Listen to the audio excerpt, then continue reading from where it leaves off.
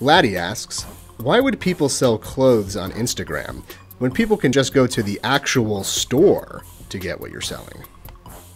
Latte. Latte? Latte.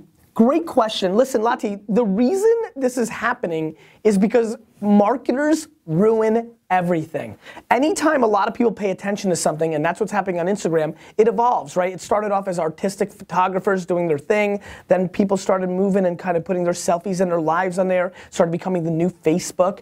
And so once there's that much attention, business people like myself and others can't help it but go in there and try to start selling things to others. It's just the way it is. Now the nice thing about Instagram though is that it's not gonna pop up in your feed. You've got to follow them. So clearly you followed this person, or your friend followed this person if they showed it to them. I'm not sure how you saw somebody selling there, but you're more than welcome to unfollow. So, you know, you can take your time and go on Twitter and complain about it, which I love the sass, but the fact of the matter is the quick unfollow will keep you away from it, unlike other platforms. I expect Instagram to go that route because that's how you make money, but that's the reason.